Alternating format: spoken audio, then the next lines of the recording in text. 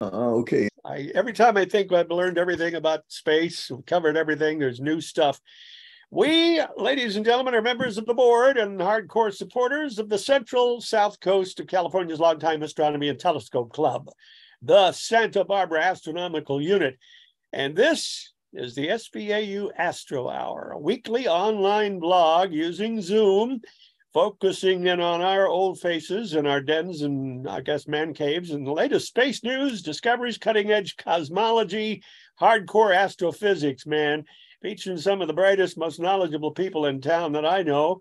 I do not include myself in that, but I'm on the board. I'm your host, your vice president of the Astro Hour. We will meet the rest of the club's movers and shakers in a moment and talk for an hour. Meanwhile, watch us, comment or question using YouTube live during the show on Mondays, 11 to noon, or plan on joining our club, SBAU. Come to our first Friday night of the month meetings or the second Saturday night star parties at Santa Barbara, California's beautiful Museum of Natural History.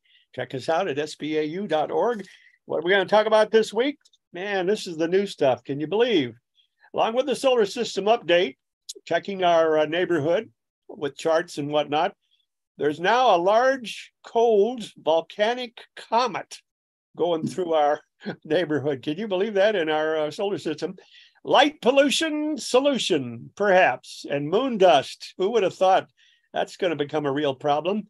We may put roads on the lunar surface. A new study's out regarding dark matter. We'll get into that, man. This is weird stuff. Waves or particles? And why do we find heavy metals on the surface of the Earth? How come they're not all the way down inside? And what are HSEs? And how is it funny to have a laugh from some of the stuff that our man sends us? We'll get to that in a minute. Here's Jerry Wilson, who is beloved president, married to Pat. Jerry? Good morning. 6 years and counting, or is it going on 7? Close enough. I guess we were both installed, weren't we? I'm the vice president, you're the president. I was a year later, I think, and it's always on December we change. In fact, a month after November. I think you became vice president when I left the position of vice president. No, it was Adrian. Adrian Lopez. Adrian, that's right, you're right. And he had to go off to Caltech. Yeah. Token young guy that we lost to Caltech. Chuck McPartland on the right there in front of the Ukraine flag is our incredibly outrageously outreachable coordinator of outreach. And I guess you're also secretary for now? Co-secretary. Oh, along with the merchandise manager, who you're married to. And she's going to possibly take on a different chore if elected next month in December. Pat McPartland is his wife. Pat Forgy is Jerry's wife. Tom Whittemore is on the screen at the bottom. Morning. Maureen, editor of SBAU's monthly newsletter. We all look forward to. It comes in our inbox, but it's also printed, right? And we have it there at the first. I don't think we do, Ron. I don't think we do that anymore. Okay. Saved a little money. Chuck, you don't hand those out anymore to the. Yeah, that's what I thought. We don't get a large run of prints and have them at outreaches anymore. Yeah, there's a limited number of people that insist on getting a mailed hard copy, and so we just print them off at home and send them out. Oh, I see. Okay. I have a friend that co-edits the retirees of Santa Barbara County newsletter, and they got 2,000 members, and it's mailed to every damn one of them. But it comes out 4 times a year, so it's slick, and it's about 16 pages. And son of a gun, if there isn't Tim Crawford joining us again. Hiya, Timothy. Hi, Ron. Resident lens and telescope expert, and he went outside. Yeah, right, in front of, you're headed for Oz, aren't you? Yeah. On your show, we're a longtime SBAU member. I used to be involved with a Tuesday workshop. We have a telescope workshop still on Tuesday nights. And his wife is Karen. We don't have Bruce today. I'm not sure why he's not on duty. Bruce Murdoch, telescope enthusiast. Wife Bonnie, president of the Santa Barbara Theater Organ Society. Jerry, you send us these sillies. It keeps us in a good mood. And I counted 6 silly science cartoons or science stuff. So let's go to them and start the show this week with a little shot of what most high school students out of Europe down south. 4 out of fair. You know, that's exactly what Jay Leno used to find on the streets when he interviewed people on his night show. He'd go out and just dumb as rocks. It's There's amazing. there's a number of other comedians and Oh yeah, yeah. talk show people that do that thing, and it's appalling how. Yeah. Pandemic did not help at all. No. Okay, Europe, but got it. Let's go to another one here. There's a total of 6 I got. I think 5 of them are going to be here. This Was is this the morning, and I incomparable didn't get Isaac that in. Newton sitting under a big apple, about to discover the force of gravity the hard way, and one of his fellow intellectuals sitting nearby says, "Nothing yet. Isaac, how about you, Newton?" And then he became applesauce. Okay, 2 giant Godzilla-like aliens are eating the Capitol. They're wondering, don't eat that, it's got nuts in it. I didn't see that. Pretty good. They can't seem to choose a leader for their House of Representatives. Don't eat it or you'll choke. Good stuff. Godzilla. And here are a couple of human-like looking aliens, I assume, and they're Millennium Falcon coming close to the Earth, which is blowing up. One says to the other, as near as I can tell, they're fighting over which religion is the most peaceful. Yeah. Exactly right. Peace on Earth. Okay, and here are the stick figures with a defense of thesis or theses. The best thesis defense is a good thesis offense. Okay, I'm not sure I got that. Is it a play on words? Is it a Whittemore pun? It's an academic joke. Yeah. Okay, thesis is like dissertation light. Yeah. No, it's dissertation heavy. It's heavier than a dissertation. Dissertation's a whole book, isn't it? It's another, thesis is a whole book too. Did you guys have to produce one to get your PhDs? Yes, and we had to defend it. Well, we should have them on display at the meetings. Yeah, right. Let's go. Well, that would perk everybody up. Wow. Stick figures are us. What do we got? Is that it? Yeah. I guess that is it. Newton, opposite of Jekyll and Hyde. Did you guys get that one? That was a good one. You lost it. Remember Jekyll? Oh, that's right. I couldn't tell if that was one that we did last week or this week, because it was dated the date of last week's presentation. So I thought we'd already done it. I can remember the joke. It doesn't really need much. What's the opposite of formaldehyde? Formaldehyde. Why, that would be casual de Jekyll. Yeah. Yep, that's the whole thing. Like an evening at Tom Whittemore's house. Okay, we got lots of stuff to talk about. Let's start with our solar system. That's what you started with in your talking points, Mr. President. Mm-hmm. Hopefully to be reelected in another month. There we are. So little blue So dot. this is what the moon looks like at 8 o'clock tomorrow night. Oh, that's our moon. That's not us. Okay. That's the moon. Give us phase. Okay. And here's And Tuesday night we'll be at the big box, so it's Telescope Tuesday. Oh, that's right. Yes. So we're getting into some the best viewing, of course, is along the terminator here because that's shadow rich. But we have a lot of features available here. Somewhere down here, there. No, well, this is a map, not an actual photo, so it's a little difficult to find favorites every now and then. Would that be called 3/4 moon? It's between half and full, so And just You give could us call it that. gibbous. First half, this would be 3/4. Yeah. Okay. Yeah. Tonight might be a good night to look at Clavius. Might be a Clavius night on the south. Yeah. Clavius is down here. Mm-hmm. Yeah, we One of my got favorites. Mm-hmm. to land there and find the monolith. And Ptolemy Oh, and Copernicus. Mm-hmm. And somewhere down here is Tycho. Yeah, it's not showing real well, but it's No, there. because its ray system is what sets it off, and the Yeah. Mm-hmm. the ray systems aren't here on this map. The lunar Apennines, but you're going to get the best views along the way out here. And on the seas, when it's real low light, like sunrise or sunset, and of course this would be sunrise here, you can see ripples in the surface of it's not completely flat. As the thing cooled, as it was once a layer of lava, and as it cooled, as all things do, they either expand or contract when they cool. Ice expands when it cools, and that's why ice floats on water, because it occupies a bigger volume for the same amount of water. These things shrink as I don't know whether lava does that or not, but you can see pressure ridges where things pushed against each other as they were freezing, as they were going from liquid to solid. So you can see all those stress features in the sea at low light. And there's a lot of dust up there. We're going to learn that soon. Yes. I guess they're mostly in the mares. There's not a lot of as much dust around. No, the dust, when we saw, we'll get to that. Yeah, we'll get, it's fascinating stuff coming your way. We'll figure it out when we finally land in Mare Cognitum down there. Yeah. Can I just ask one question about next April? There's going to be another eclipse. Will it be out farther away or closer in to obliterate the sun on the? Oh, it's total over Indianapolis. And that's where I'll be. That's where I was born. I know, but we learned about perigee and apogee, and when it's closer in, it's a little bigger. That's exactly right. And it will be a total eclipse because of that. Oh, no ring this time. No ring of fire. I've turned into a burning ring of fire. Johnny Cash. Yeah. That's the man. Thank you, Mr. Black. So a quick review of our solar system.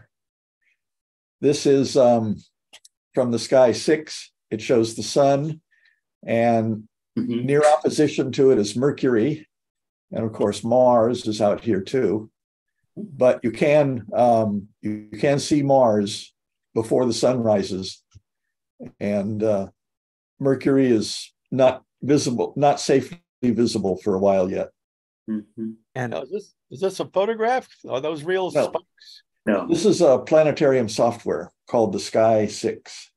I've never seen spikes like that out of any star, including. They're just drawings. They're just drawings. The drawing. Okay, got it. And that's the evening side. That's right. Not the morning side. So Mercury, this one over here. Yeah.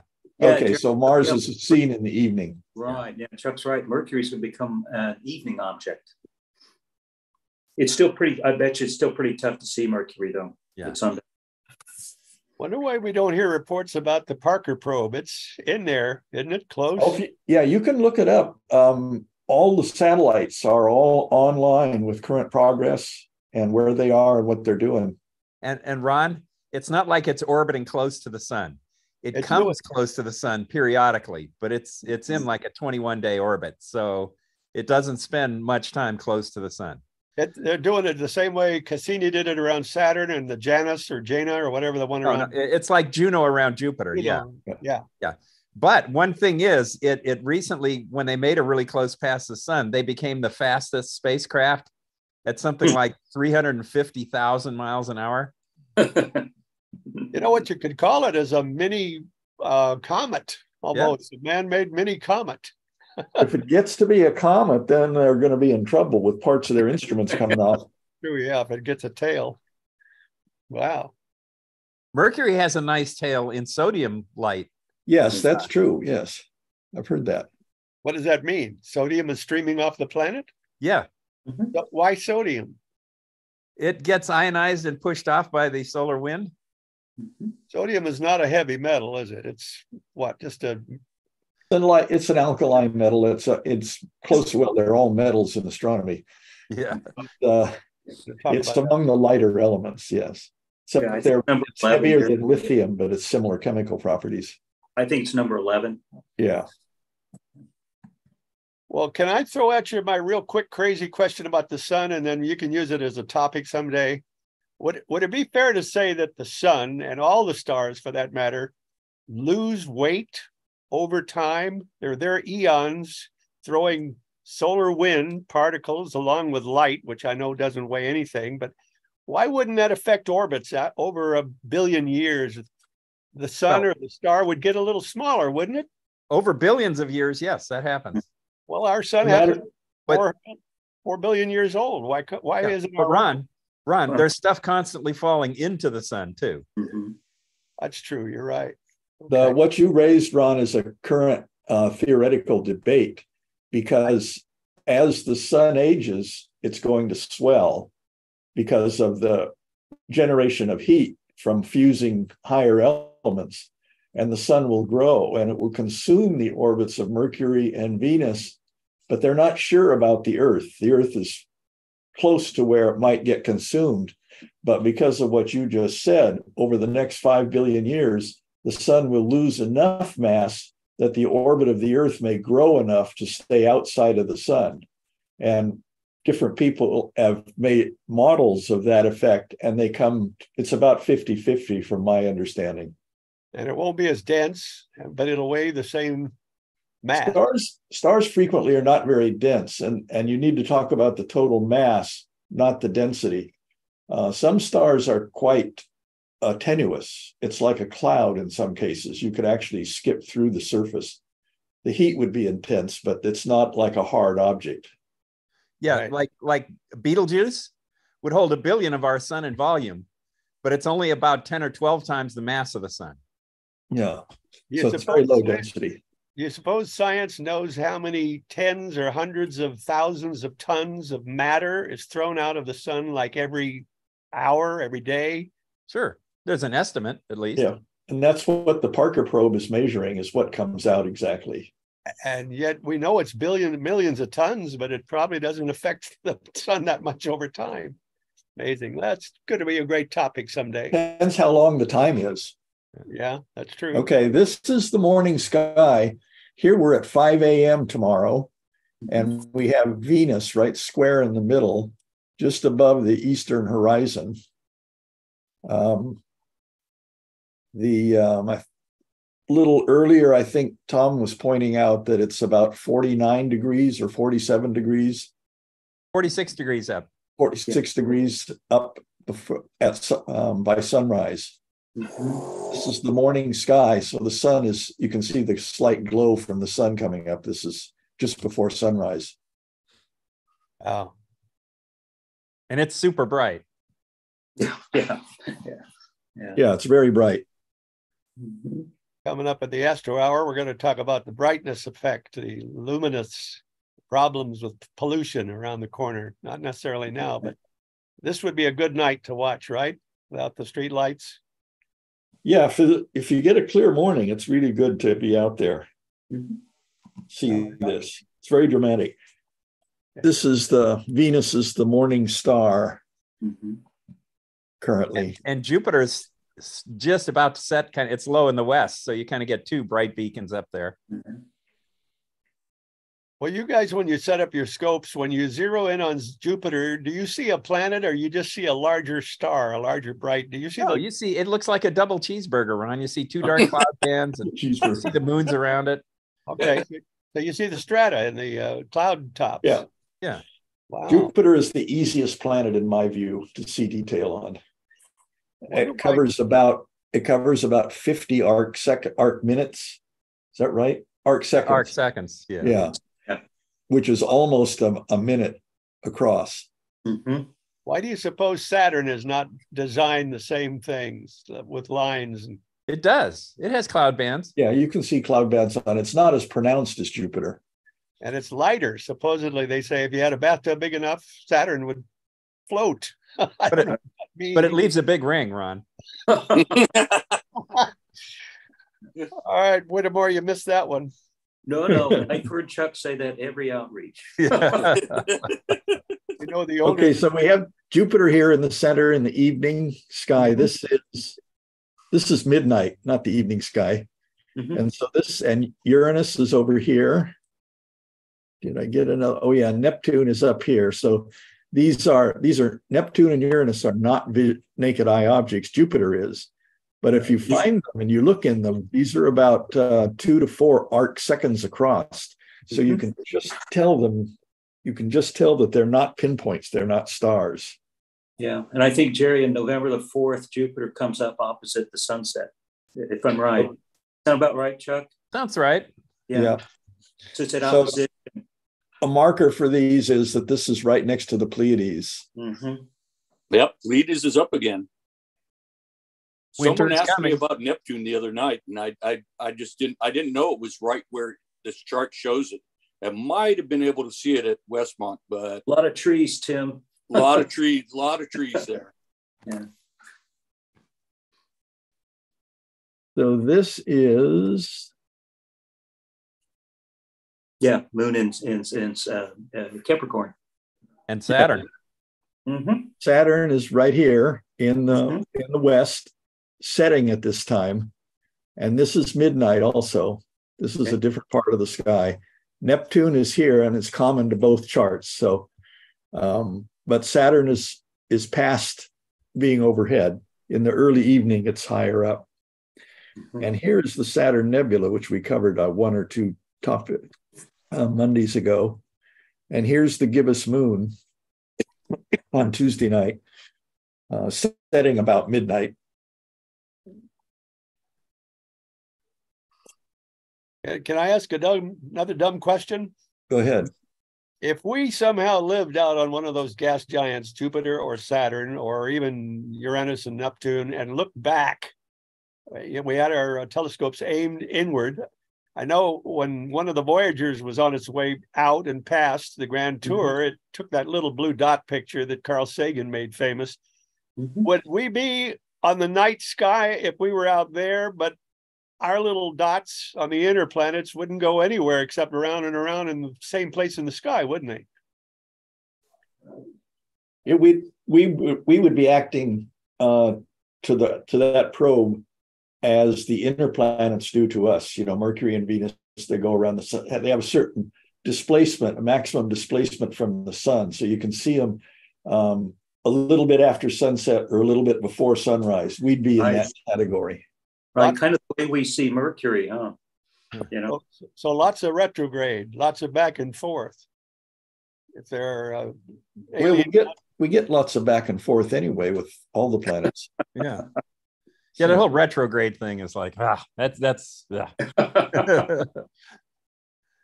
Okay, moving on. All right, moving on. What is this? The new visitor, the volcanic comet? This is the one a while ago. This is the cryovolcanic comet. Ooh. And it's not new, Ron. It's a periodic comet. Really? And the only thing that's new is it's in this outburst mode. And I saw a really disgusting headline this morning. Because of the way it looks, mysterious devil comet returns. Oh, it's got the horns. It's 12P Pons Brooks. It gives us the name of the two guys that found it, I guess. Yep.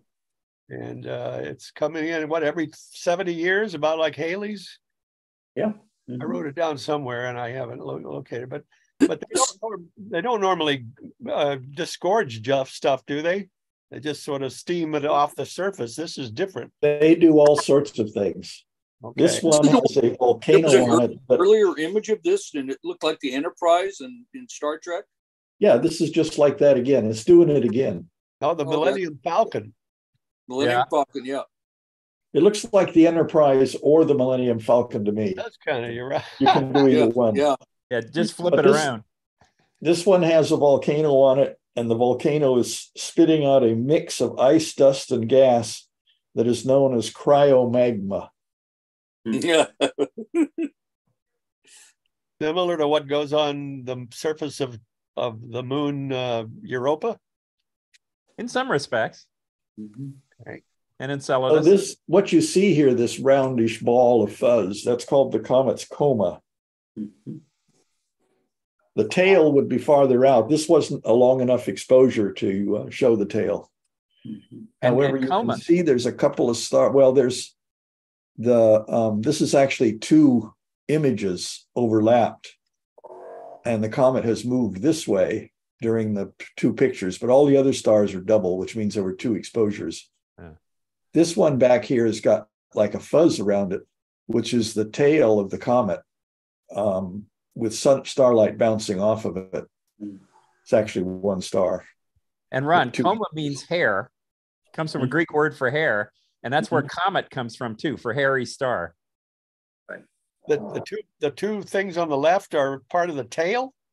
No, they're stars, and the tail material is passing in front of them from our point of view, and so they make them look fuzzier. Right. The rock itself is the size of a small city, it said. Yeah, that's in here in the core, the nucleus. Okay, that's big. And remember, it's nucleus, not nucleus. Yeah. nuclear? George Nuclear. Nuclear, It's, yeah. it's CLEAR, clear. And put a new NU in front of it, nuclear. Right, that's true. You're right. Reverse Okay. the NU and you got unclear. It's unclear about that nuclear. Do they come from either the Oort cloud or the asteroid belt? Where is this one from? Probably initially from the Oort cloud. Okay. Or the Kuiper belt. I think it's from the Ether Oort cloud. Yeah. Have the Voyagers passed into interstellar space past the Oort cloud, or are they just no? The Oort cloud is estimated to be 2 light years in radius. Well, hell, that's half the distance to Proxima. Yeah. Proxima Centauri. I think it passed the heliopause, right, Chuck? Yeah. Yeah. You can really see this spaceship in this image here. Yeah. Okay. This shows it before the outburst and after the outburst. Oh, I see. So one's October 5, the other's October 7. Oh, wow. Well, we've known about this one all along, and yet Halley's is the one that gets all the attention. It doesn't. Well, Halley's comet can get naked eye visible, quite bright, whereas this one tends to be not that way. Although it might get naked eye visible in this pass. Yeah. But normally they don't have cryo. Yeah, in some sense they do. Yeah. That's what's going on. That's the one we should have sent a probe to. We've gone out and visited just to pick up a little dust. Well, they took close-up pictures of Halley's nucleus. Yeah. With the what's the Giotto mission? Oh yeah. Old man Halley turned over in his grave, didn't he? Yeah, I saw this in Tucson, naked eye, the first part of 1986. It was Halley's, though. Yeah, Halley's comet. Yeah, and if you go to London and you go to the Greenwich Observatory, they have his original tombstone there, his marker, and it was spelled Hawley, Hawley. Huh. Yeah. They were not really strict on spelling back in those days, so you'd see Halley and Hawley. What was the comet that this was years ago? The one that was really prominent up in the Northwest. There were 2. I mean, Hale-Bopp. Hale-Bopp. Okay. Hale-Bopp was a super bright one. There was Hyakutake that had the long tail. Yeah. The thing that I remember from looking at that was right before I joined our club, and it was that far back. But I think people expect to see a stream of the tail, emitting in real time, but it wasn't that way. It was the tail was just kind of frozen. It was a frozen image in the real sky. Yeah, Hale-Bopp, Tim, early 1997. Yeah, and they also expect it to move really quickly across the sky. They're expecting a zooming thing, and it plays out over weeks and months. Yeah, it was up in the Northwest for a long time, many nights. Yeah, and then there was another one, I can't remember the name, it had a Japanese name the year before that kind of went over the North Star. Hyakutake. That's it, yeah. That was really neat, but it was only around for about a week that you could see with your eyes. Mm-hmm. And there was a guy that did a great sequence of photographs of that, like a time lapse, where as it was up near Polaris and the Earth was rotating, you got like one of those Catherine's wheel fireworks effects. Yeah. Well, assuming that in the era of Halley, when he was alive, which was the late 19th century, 1800s, he was in the 1600s, Ron. Yeah. Was it that long ago that we knew? Along with Newton, he was living same time as Newton. Because I'm sure the ancients saw these things. What did they consider them? The same, just a star that's errant? Bad omens. Bad omens. They regarded them as hairy stars, or a star with a beard. Okay, thanks for the answer, gentlemen. So this comet is going to have its closest approach to the Earth on April 21. Happy birthday to me. So it's coming in from, it's coming in from above the plane of the orbit in this drawing and going past inside the orbit of Mercury. Wow. Just And, Whoa. Well, that might be a perspective effect, but yeah. Yeah, it could be. It's out of the Oort cloud then. It's coming down through our ecliptic. Or am I looking at it wrong? So when the comet erupted this time, its coma grew to about 143,000 miles in diameter. And it's about 7,000 miles, 7,000 times wider than the comet's nucleus. You don't know anything about Pons or Brooks? When was their era? When were they looking at the stars? 100 years ago, maybe? This would have been 1700s, just judging from 12p, 1700s or 1800s. Somebody named Pons. Sounds European. Yeah, back then they would have mostly been European scientists. I'll be damned. Son of a gun.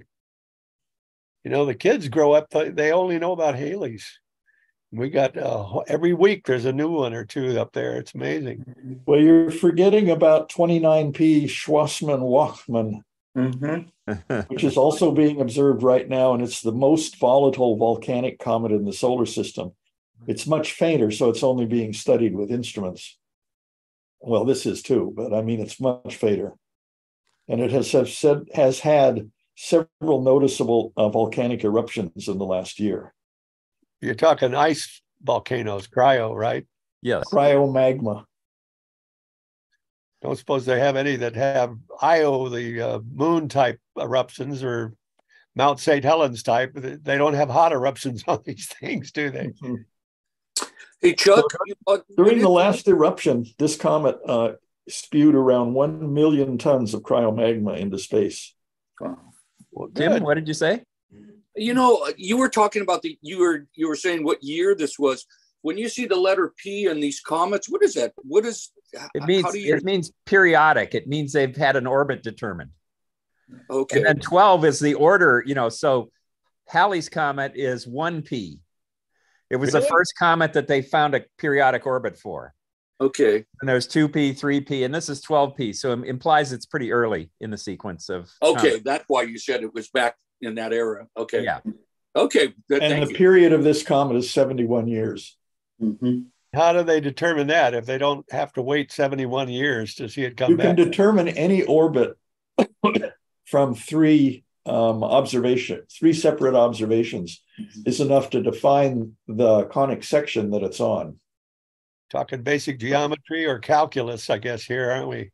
Well, yeah, it's basic geometry. Yeah, just gravity. Wow.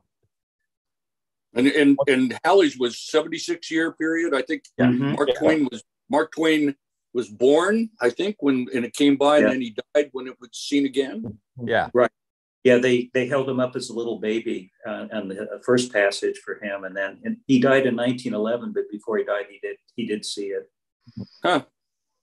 But now, if this was Oumuamua's path, it'd be a little different curve or arc, wouldn't it? Yes. Yeah, it would not be a closed curve because it's not going to come back that we know of. Got it. It was a hyperbola or a parabola. Right. So it wouldn't win a P. Yeah. Oh, okay. All right. Okay. Yeah. If they're not periodic, it would just be C/ in the name. Okay. Okay. Fascinating. Okay. Want to go reclaim the darkness now, or what are we doing here? Ooh, Andromeda. Andromeda. This is Andromeda Galaxy M31. It's not the usual picture you see. This has been corrected for the foreshortened view we normally get. So this is the photograph manipulated, so we're looking at the disk of Andromeda straight on. Face on. Yeah. And you see when the stars and these other galaxies are round things. And so when they correct the galaxy for foreshortening, it turns these stars into streaks. Oh. So the streaks all line up on the axis that they corrected the foreshortening for. But you see the core of the Andromeda galaxy is a streak too, but it's tilted. It's not the same streak. So it's actually indicating that Andromeda galaxy is a barred spiral like we are, because it has its own linearity to the core. And we can't tell that now with the angled view we get of it? You can't, it's not obvious from the angled view. But if you look up in Wikipedia, it will refer to Andromeda as a barred spiral. And if you look at, if you look at views of it, it does have an elongated looking nucleus. Right. Yeah. Tim captured a nice view of it on Friday night for the public at Westmont. It was pretty nice. We had a pretty good view of that. Yeah. Good. Huh. Well, you don't have to have a regular view, do you? To show us. Well, we've seen it a million times, so you're right. I've never seen a bar. Ron, the best I've ever seen the Andromeda is in the dark skies of Utah with binoculars. Yeah. It's so darn big. I think it stretches about 5 degrees, something like that. It's 6 full moons. Okay. It's enormous. Yeah. It was like 3 fingers at arm's length. Wow. It's 8 full moons, one tip to the other. Okay, that suggests 4 degrees. Yeah, 4 degrees. That's correct. They have binoculars in Messier's time? No. They had opera glasses, but they weren't optimized for looking at the sky. They were only 1 or 2 power opera glasses. Well, to get the Poro prism. Yeah. Well, apparently there were 30 other things that Messier categorized that had to be bigger and more splashy than Andromeda. No, M1 is really faint and small. Oh yeah. Is that right? Did that. What kind of drugs was he on then? Okay. Oh, he was hunting for comets, and as he stumbled on things, he put them in. It's not like he was saying, "Oh, there's a bright thing. Let's put that first." I think we're looking at light pollution here, guys. Yes, light pollution is a big problem for astronomy. We used to have light pollution from high pressure lamps, such as mercury vapor and sodium vapor lights. And those are basically a narrow line emission of light. And so you could buy a filter for your telescope that filtered out that light, and then you could see the dark sky without that bright pollution. But now we've switched to light emitting diodes, LEDs, and those are broadband. They emit across an entire spectrum. And so you can't filter them out anymore. And so they're looking for solutions to it. In my opinion, the best solution is to pass laws that cut down on the light. They have to face down, but still they scatter. And we could cut that way back through legislation, but I don't think that's a likelihood. But this one tech company has come up with a technique that they have demonstrated here. And this is from, I think, a 24-inch telescope they took a picture of some stars under normal conditions, and then using their technology to reclaim the darkness of the night, they've taken a same picture, and they've got a significant improvement in that. Well, go back if you can, Jerry. Especially if you blow it up a little bit, you're actually seeing more stars in the view on the left, at least more easily, because you can see another string of fainter stars in the light polluted view that's harder to see in the darkened view. But yeah, they're still there, but they are harder to see. Yeah. Well, why is that? Well, these are processed images, and if you're trying to show that one's darker, you can set the dark background where you want. And another thing is their technique is actually cutting down on the amount of light you're gathering, because they're in effect blinking the telescope at the same rate that they made the LEDs blink, except in opposite phase. Right. So they're looking when the LED is off. Right. So there's still some scattered LED light coming back, and you're looking at less total light. So that's why it's a little harder to see some of those faint stars on there, but it does return the impression of a dark black sky. Yeah. And this does not help visual observing. It's only for photographic imaging. Yeah. And this is similar to a technique somebody tried years ago, because even with the mercury vapor lights, they were saying, well, one thing you can do is you can put a large LCD across the front of your telescope, and you can apply a current that makes the LCD go black. So you can in effect blink your telescope. And this guy was saying, well, if you blink your telescope at the same 60 hertz rate that your local street lights, or 50 hertz, whatever they're blinking at, you don't notice, but your street lights are blinking on and off the whole time, at least the older ones. Then you could blank out during the time the light was on, and then open it up when the light was off. So very similar to what these guys are doing, but it didn't work because different street lights are on different circuits and they're blinking at different rates. So now this was a nice try. This technology, yeah, but this technology blinks them at a faster rate. Yeah. That is, you actually have to have two devices, one to go down into the village and hook up all the city lights down there to blink at this one specific rate. And then you have your telescope opening and closing a rapid shutter. So it's only open when the LED is off. But it implies you have to have really strict synchronization between your telescope and the street lights. Right.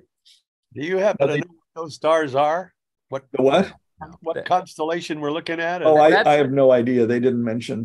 That's a tiny field of view of just obscure stars around. Yeah. Okay. This is the telescope they used for that. It's a 24-inch telescope. Mm-hmm. This is their device on the back end of it. Another view of the telescope.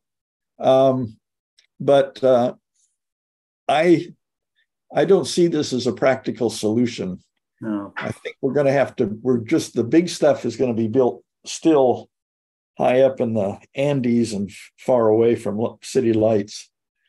For us, I think that we need to be active with the Dark Sky, what is it, Association? They've changed their name again. There's something like Dark Sky International. Okay. But the real problem now is we're putting the lights up into the 100-mile above us space. So with all these mini satellites and things. So that's another problem too. Yeah.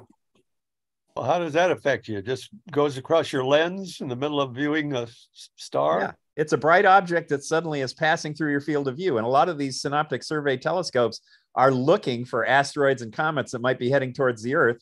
And now they have to filter out thousands of these garbage satellites up there that let you stream Netflix from Antarctica. Now, when you process images, you get transient events captured on your film or on your image, but it's easy to filter out transient images like that when you do post-processing.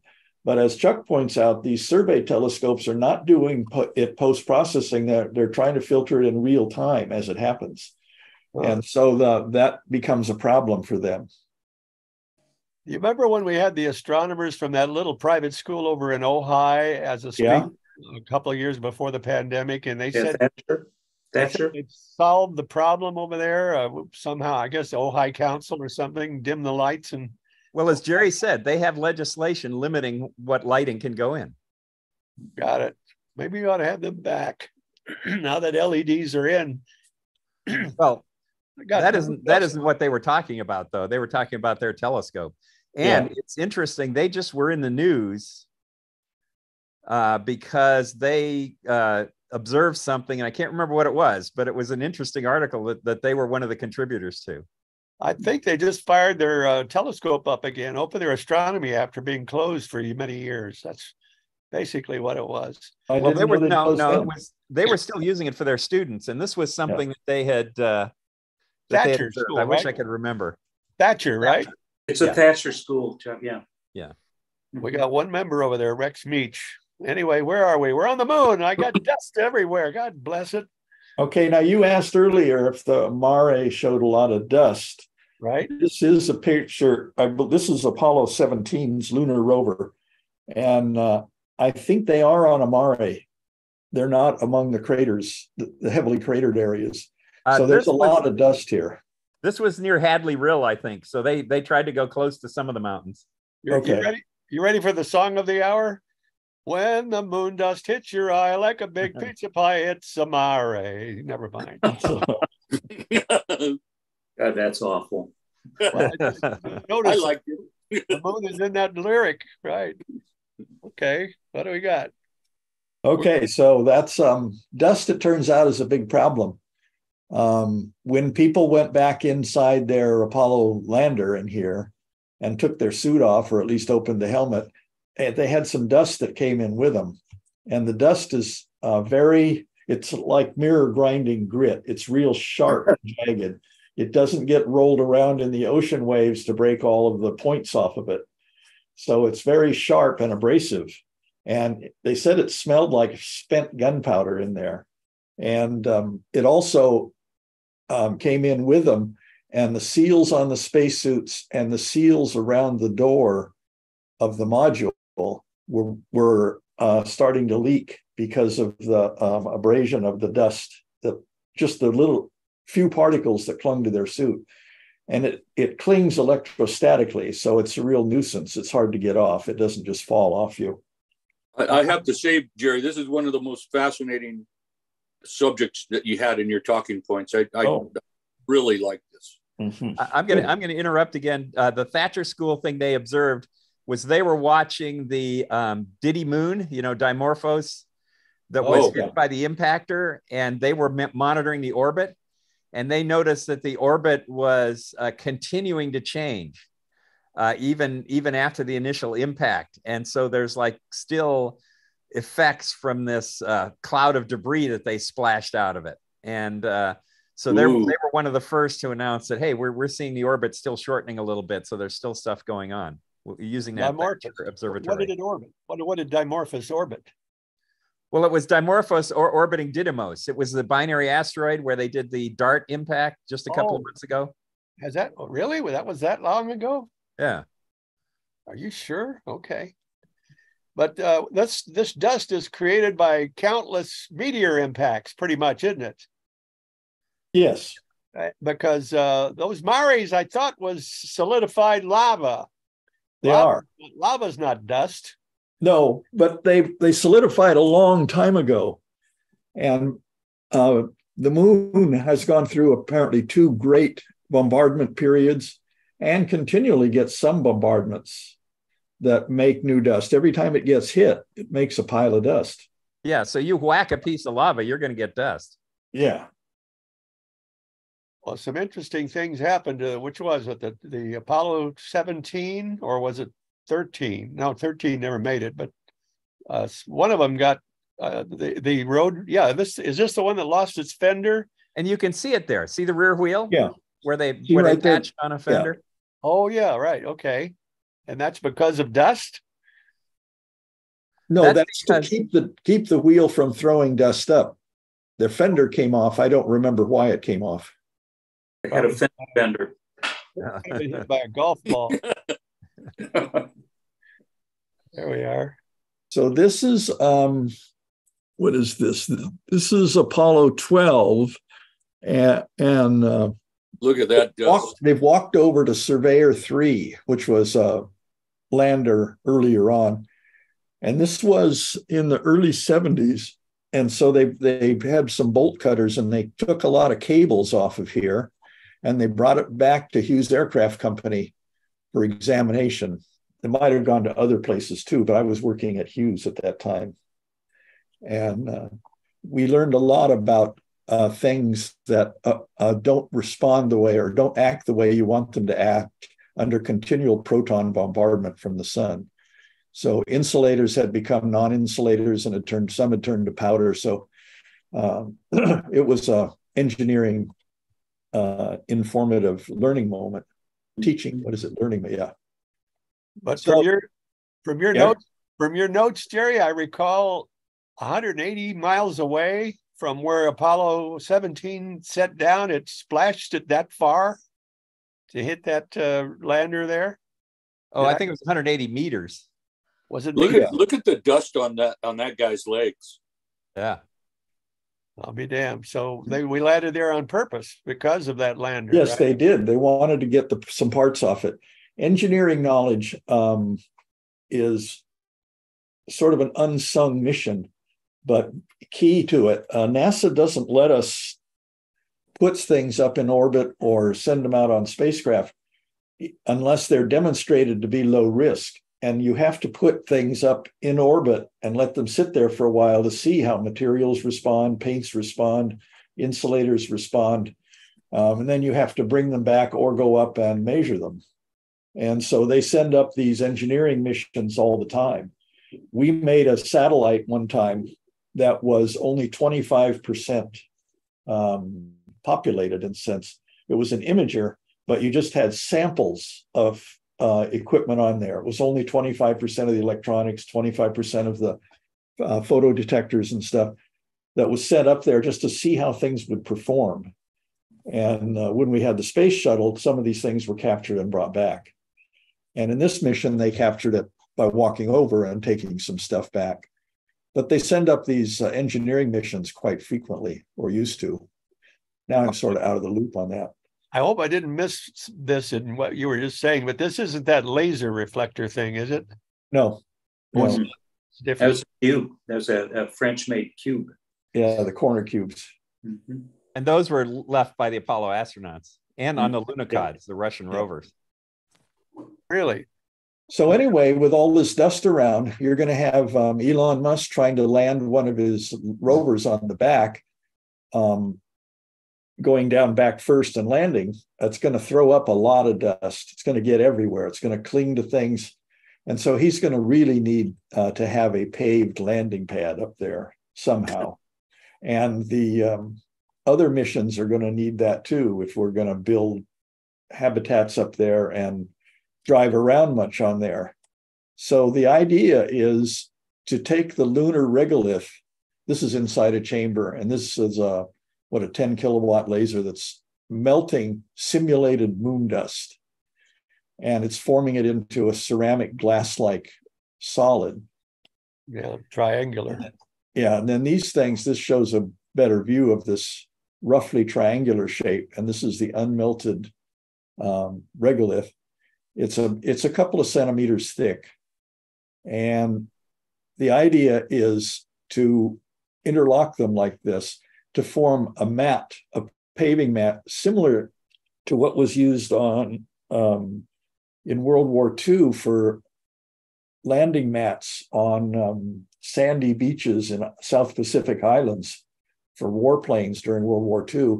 They had these interlocking steel mats that were full of holes, but they provide a surface for the wheels to run on. And that's the same idea of showing it here. Marsden matting. What's that again? It's called Marsden matting.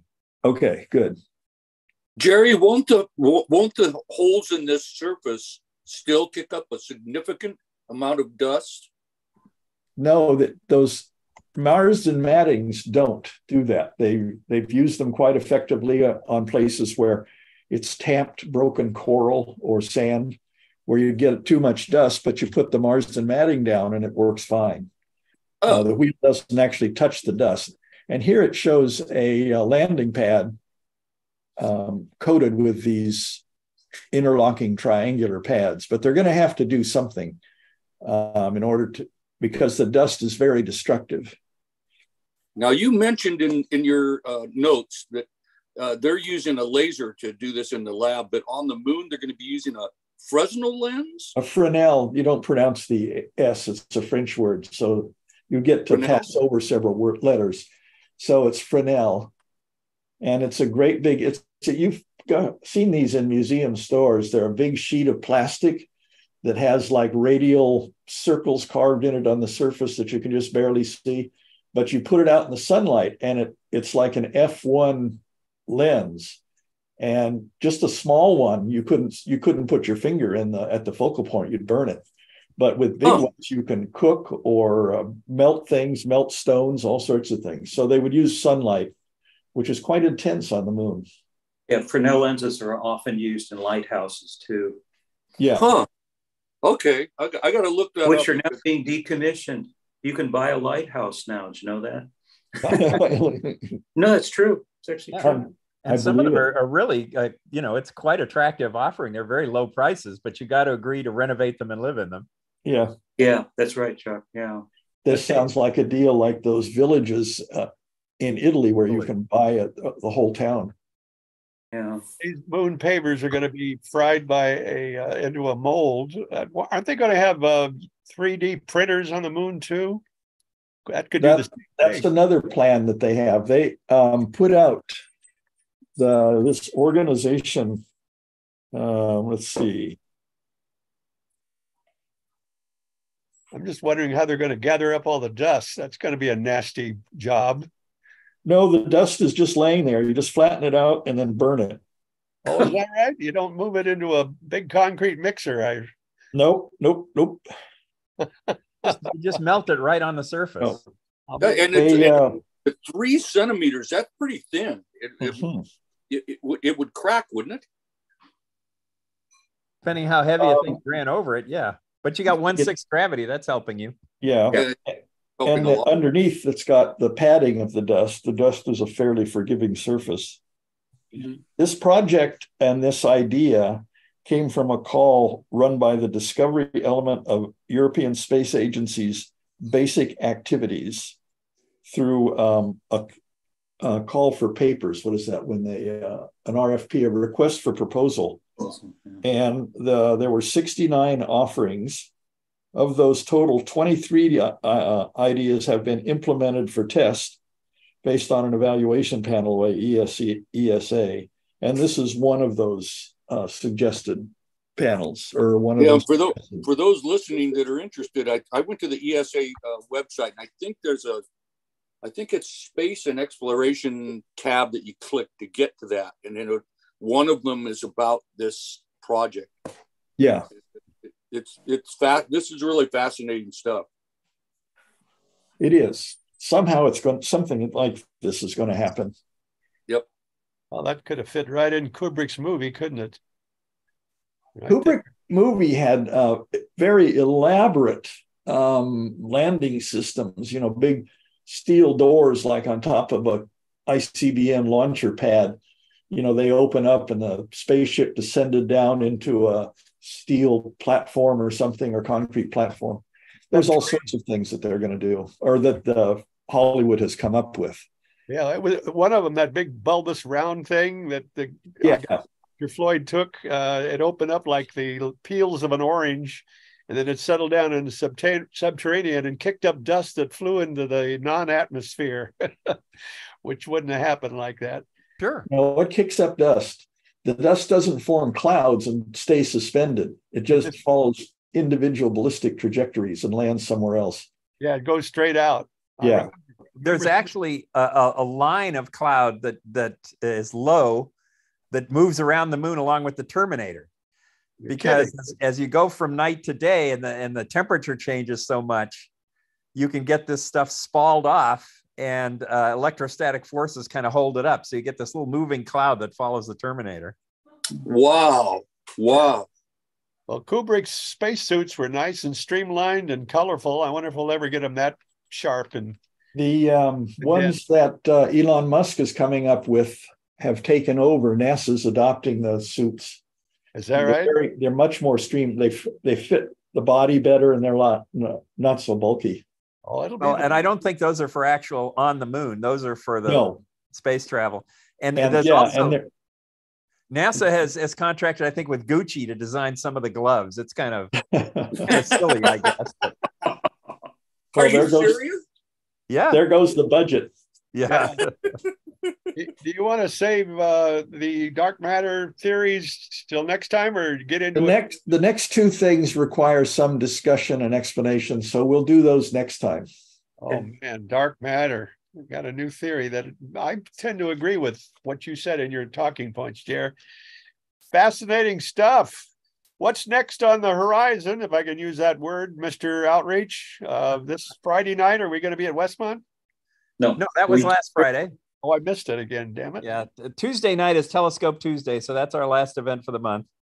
And then November, of course, we have the normal star parties, second Saturday at the museum, third Friday at Westmont, and fourth Tuesday at Camino Real Marketplace.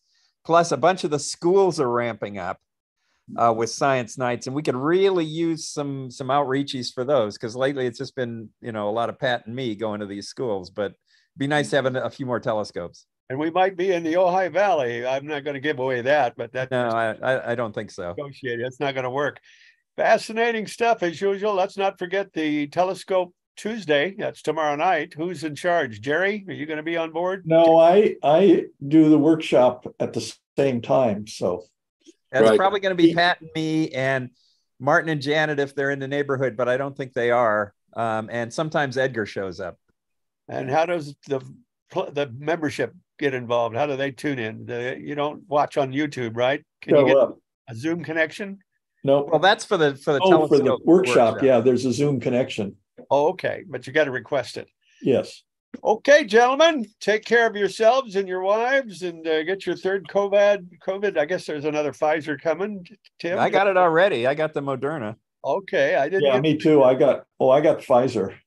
Did you? I got the RSV and my flu shot, and I guess, and I live alone, so nobody infects me. Awesome stuff. Except us. Yeah, it's the SBAU Astro Hour. Thank you, Jerry, Chuck,